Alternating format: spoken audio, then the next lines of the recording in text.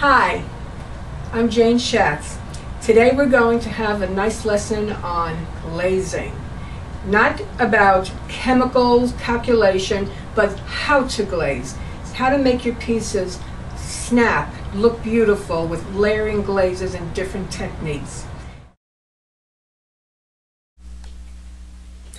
Alright, I'm going to mix up that choy green glaze. And I've written down my chemicals and how many grams I'm going to use. My largest component to the recipe is methylene cyanide. So I'm going to first do 800 grams. I have my chemical over here. Now, this is what I'm talking about, going very carefully and not getting dusty. Using a very big scoop will help you. Move it in here. Now notice I'm working like a robot. I'm working very, very slowly. And I'll do that again.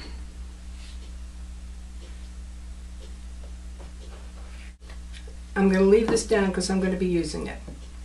Now, putting it from here to here. You don't want dust. Now remember, I'm using that respirator, but today I'm not. So even though I use a respirator, I do the same thing. I put this in incredibly slowly. So now I'm going to do 1,217. That was very easy. Now here we go again, being very careful to just put it in slowly. Right. So I've added water, a little bit of water to this, and now I'm going to go on to my second chemical. My next glaze chemical is whiting, and I only need 480 grams. My next ingredient is zinc oxide, and I'm going to need 423 grams of that. Okay, my next ingredient is flint, and I only need 63 grams of that. So I'll measure that in. Okay, we're getting to the end of this recipe finally. The last thing I have for my main clay base is 195 grams of lithium carbonate. Now my last chemical that I'm going to add is the colorant, which is copper carbonate. Okay, and that's it. Now we're going to put this in very slowly. Don't get sloppy just because you're at the end of the weighing.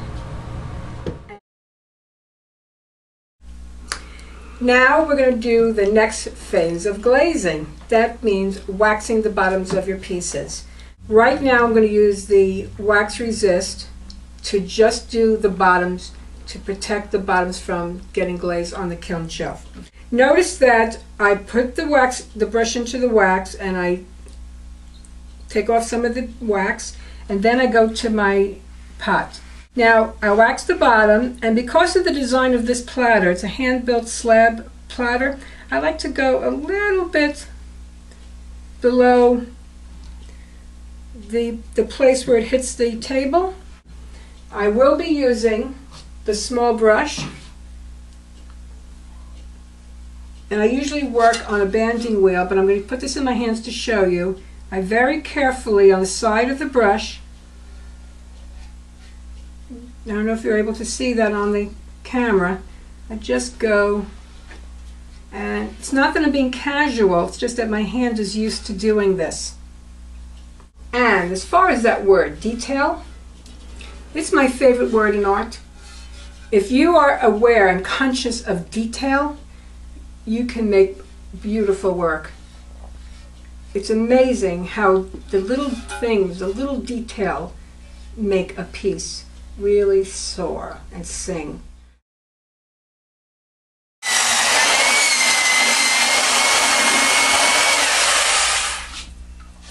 What I'm doing is I'm just going around in a circle with the mixer and getting the glaze mixed.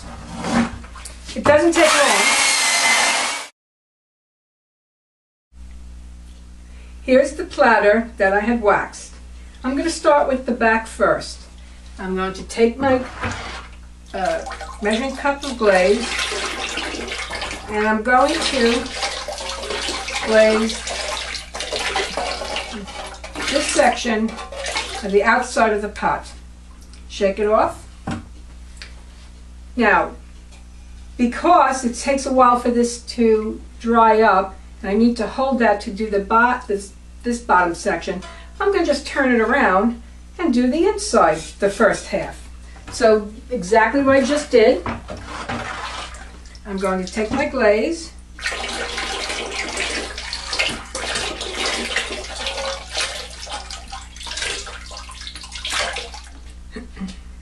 as you can see, the piece is starting to dry. The glaze is getting absorbed into the pot.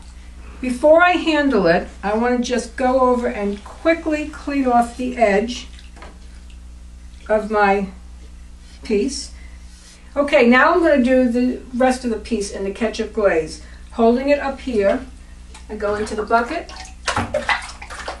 and glaze the part that was not glazed. I usually like to go up in a easy pattern above where I stopped so I don't get a fine line. Turn the piece over and do it again.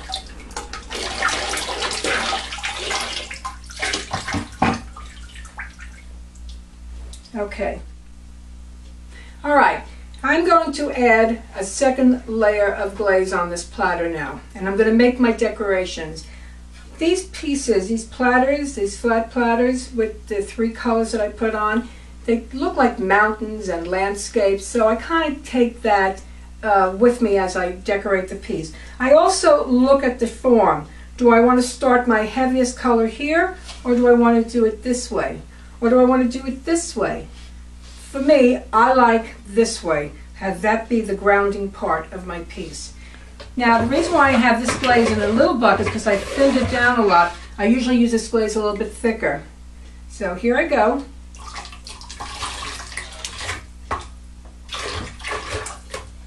Now, every time you add a second or a third coat of glaze, it takes a longer and longer time to dry. So this is going to take a while, but when we come back, it'll be dry and ready for the third coat of glaze. I will, by the time we come back, clean off this edge again. You always clean off the edge because if I had left any of the ketchup red on the wax and glazed over it, it's not going into the pot. It's being resisted, so it was just laying on top. As this is laying on top, if I hadn't washed it off, then when I put my next glaze on, that glaze would go into my bucket and I would contaminate my bucket. So I'm always cleaning off the pot. We are now working with our third layer of glaze, and I'm just going to do a little area here to highlight this beige.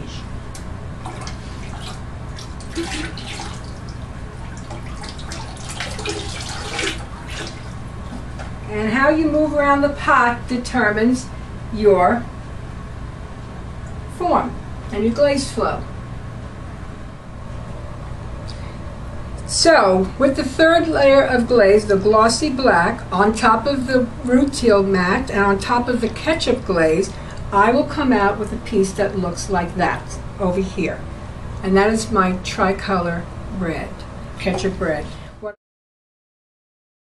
Now this bowl is actually small enough for me to put into the whole bucket at one time.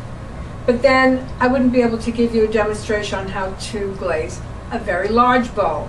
So I'm going to glaze this small bowl as if it were a large bowl so you get that information.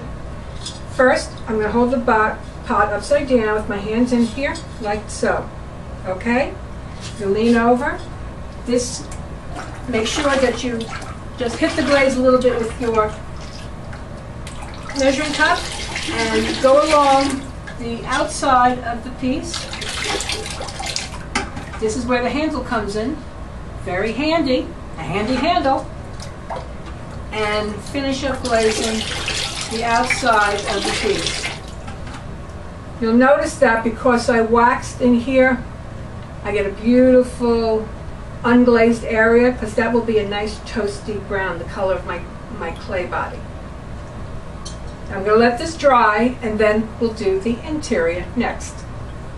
Alright, the piece is now dry enough for me to put my hands on the outside. Of course, before you hold your pot, make sure your hands are washed and dried before you touch the glazed pot.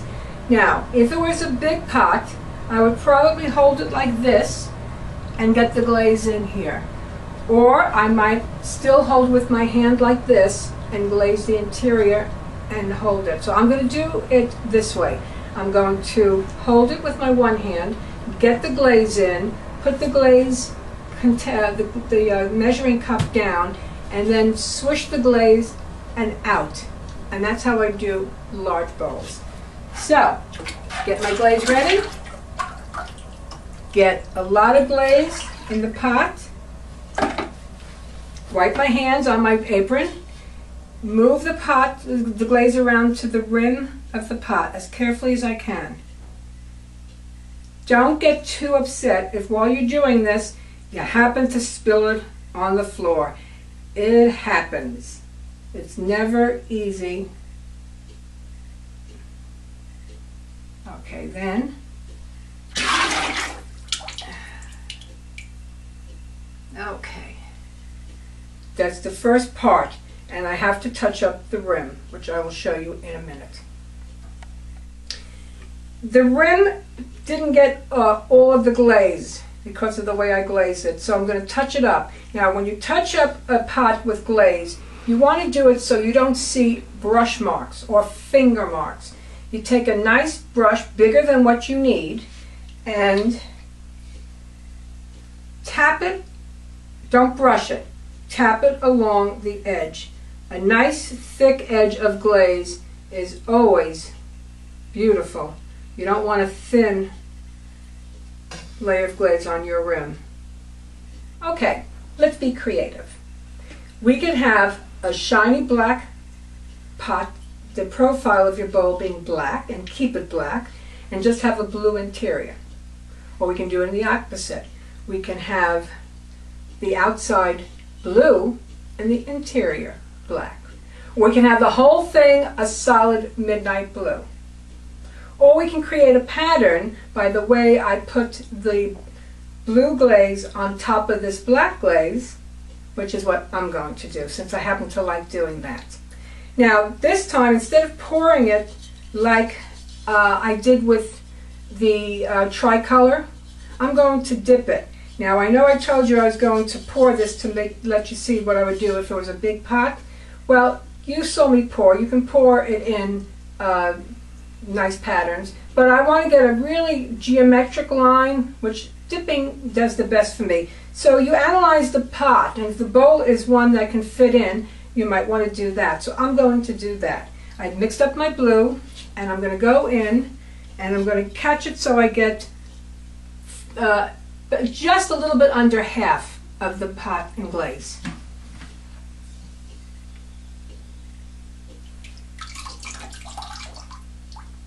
Okay, they're very similar in color, so I don't know if on the video you can see this, but I have one glaze over the next. I have to let this dry because in order to do it on the other side, I have to be able to hold this. And remember, I told you, when you add a second glaze, it takes a lot longer for that to dry than when you just do the first. So it'll be a few minutes before I can finish glazing this piece. Okay, I'm going to be doing the second half of this pot with the glaze. But before I do that, I'm going to use my whisk to just give the glaze a little bit of a stir.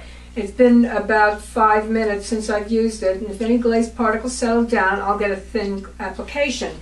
So I'm just going to whisk it up, and then wash my whisk immediately so that it washes very easily. And then I can very nicely just go in and do the second part of my piece. And I'm going to put it at a slight angle. Hold it upside down so I don't get any drip marks. Then hold it upright. I don't know if you can see it on the glaze, but I got a beautiful triangle of black and the midnight blue around it. I will clean up the piece of the wax foot on the bottom, just sponge it down, and this piece is good to go. So I'm going to get my brush, and I'm going to go whoop, whoop, whoop, whoop. Okay, well that's kind of cool. A little interesting, not too dramatic. So I'm going to do some dots. And I love dots, so I'm going to have a little fun with my dots. And when it's all dry, I will show you. I think what I want to do is follow up the big bold brush stroke with a small brush stroke. So I'm going to use just the tip of this, and I'm going to go on the other side of it just to add a little bit more decoration and give it some more variety. The piece will have a beautiful black and orange. I have two applications of the choy green glaze. I have a darker area, and then I have these these pores that I did that are going to come out green. I can see this when I look at it very faintly but very carefully. I can see the angle of those second pores. I'm going to accentuate those pores with some further glazing. This is Castello Carbonate. It's another glaze that I have. It's a green glaze, but it's different than these other glazes. It has a different color. It works beautifully on my choy green, so I like to use it. And I have it in just a simple squeegee bottle. All right, here I go. This is my Castello.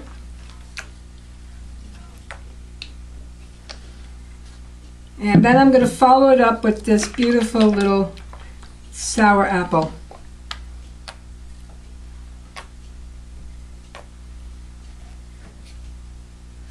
I don't know why dots are so much fun, but they just are. Well, this has been a wonderful session. I hope you enjoyed watching me mix up glazes and glaze these pots. And I'm hoping that you will come away with a desire to mix up your own glazes and start glazing with Flair. So look at the pots. Here's another little view of them all.